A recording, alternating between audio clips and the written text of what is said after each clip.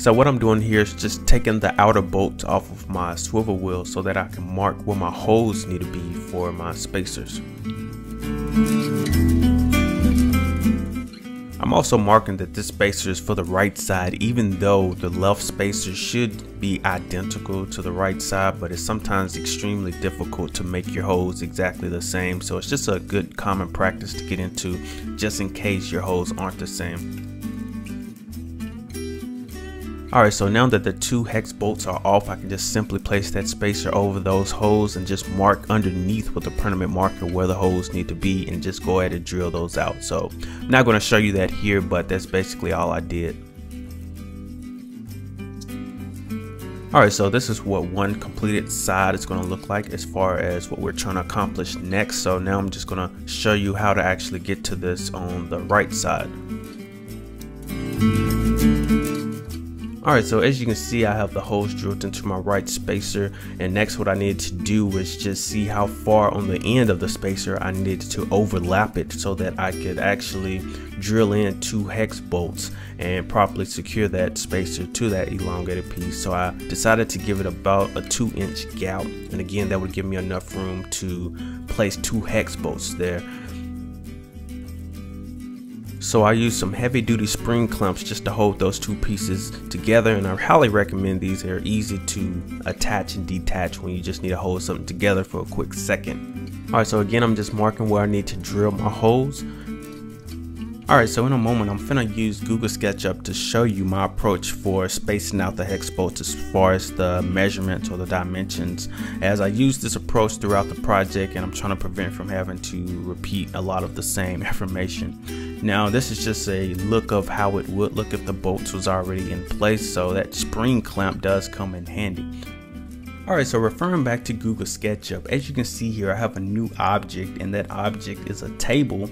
And the reason I created that table is it's sometimes quite difficult to refer to this completed lawnmower project and get an actual dimensions or spacing of some hex bolts, for example, because I'm dealing with so many angles. Sometimes it was quite difficult to get everything exact. So what I did and what I may be doing from time to time within the video is just referring to some pieces that I create, such as these two pieces, where you can find the exact spacing and the dimensions for different components.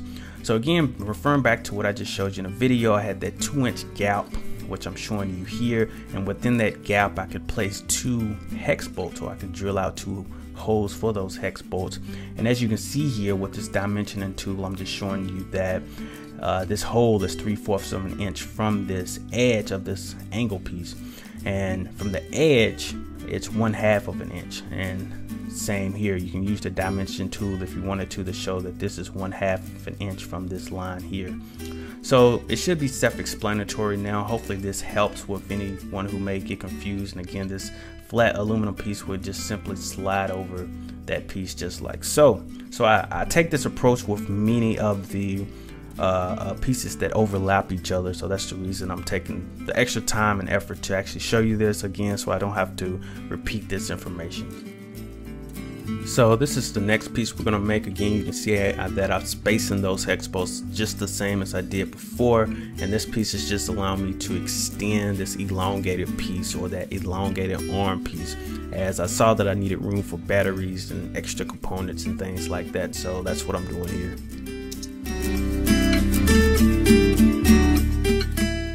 So again, I'm just overlapping the arm piece with this piece that I'm now creating by 2 inches. Again, just giving me enough room to place two hex bolts there.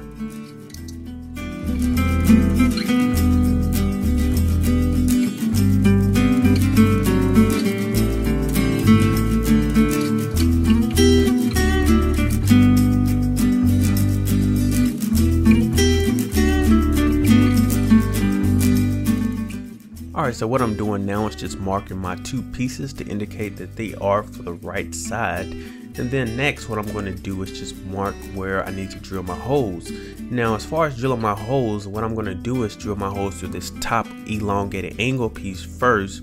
Then once those holes are drilled out, I can easily just place my extended angle piece underneath that and mark where the holes need to be. Now I'm going to show you what I mean in Google SketchUp in a second. Alright, so let's imagine for a second that this piece over here to the right is the elongated angle piece of aluminum, and this piece over here to the left is that extended angle piece of aluminum. And as you remember from the video, I marked 2 blue dots with my permanent magic marker. Let's imagine for a second that I already drilled out those holes. So once I drill out those holes, I can just simply take this and place it right back over that extended piece. And as you can see here, since my holes are drilled on this top layer, it exposes the layer that's right below it. So I can just simply take a magic marker and mark in between these. And as soon as I'm done doing that, I can move this piece on top. Let's move that out of the way. And again, using your imagination, you know that 2 blue dots will be right here. So then I can just simply take this elongated, or this extended piece, I'm sorry, and go ahead and drill out those 2 holes. So that's my method that I use throughout the video. Certain times when I'm actually trying to drill holes on layers and I'm trying to make sure those holes are even and that each piece is going to line up evenly. So that's what's going on here, and hopefully this does make sense. Alright, so something to quickly note here: as you're drilling your holes through your different aluminum pieces, you definitely want to make sure it is secured properly, or it can swing back at you, as you just saw in the video. So basically, all those pieces that I just marked all my holes on, such as the spacer, the elongated angle piece, I'm just drilling out each one of those holes now.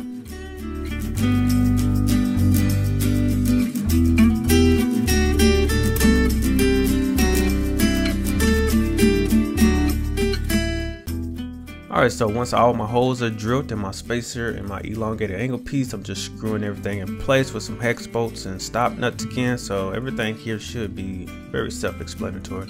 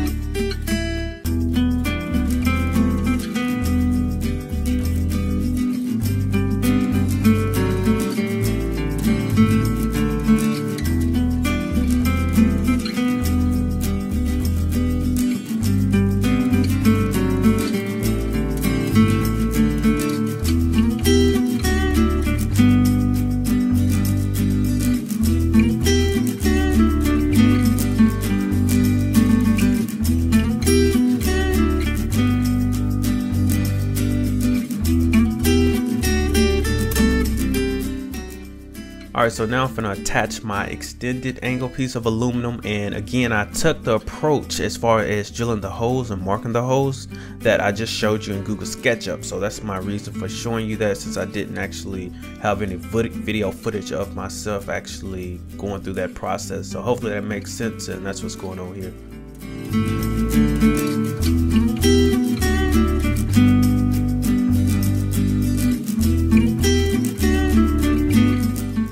Alright, so this is just an example of what 2 completed sides should look like.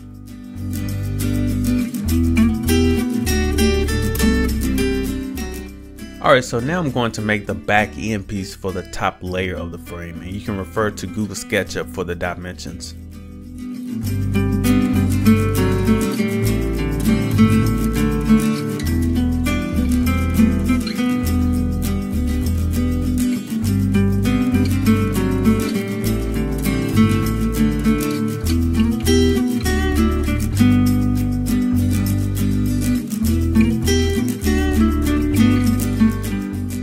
Alright, so in order to attach this piece that we just created, we're going to have to unscrew our hex bolts on the extended angle aluminum piece in order to mark our holes, as you'll see in a second.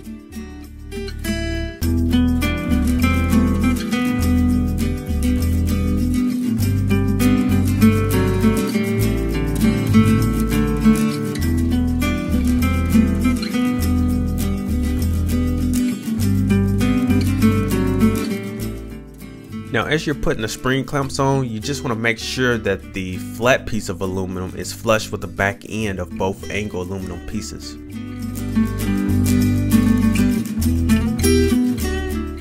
And then we can easily just flip over the frame and just mark where our holes need to be.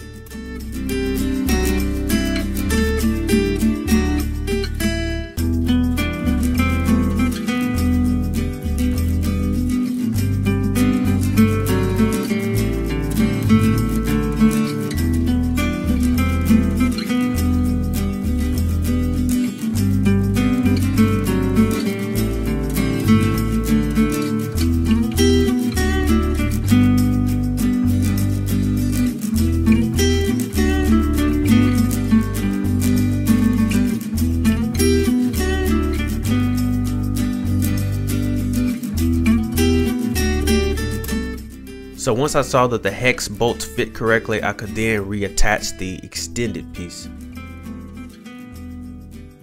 Alright, so something to quickly note, as you can see, I placed the extended piece on top of the other two layers, so that's very important.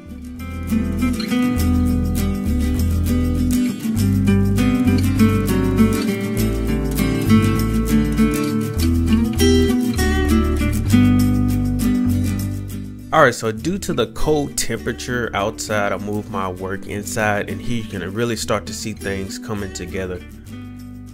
Alright, so I should also point out that these electric wheelchair motors aren't connected to the frame at all. I just have them laying on top of it so I can actually get an idea of what it does look like, so just keep that in mind. Alright, so here's an example in Google SketchUp of my setup for my electric wheelchair motors, but this can really vary depending on the type of motors you go with. And as you can see, I'm just using two angle aluminum pieces, and in a second here I'm going to show you how I actually screwed those angle aluminum pieces onto the motors. But again, this can vary depending on the type of motors you go with, but most electric wheelchair motors are set up very similar. So anyway, let's go ahead and take a look at that image. Alright, so here's just a snapshot of a test video I did about a year ago, but what's important here is you can see how I'm utilizing the screws on my motors to attach my two angle aluminum pieces. Hello guys and ladies, that does conclude this video. Now I just want to take a break from editing video and say a couple of things before I end this particular video. If you find these videos interesting or helpful, a way that you can show me that is by liking a video or leaving comments below the particular video that you found interesting or helpful, or you can subscribe to my YouTube channel, like my Facebook page, follow me on Twitter, or you can share with others that you think may find this particular video interesting. So any of those things or many more will actually show me that you guys appreciate all the time and effort that I'm putting into these videos, and it'll also boost my motivation to spend more effort and time with trying to make these more informative and trying to get them out on YouTube and on the web a lot quicker. So with that said, I will see you in the next video.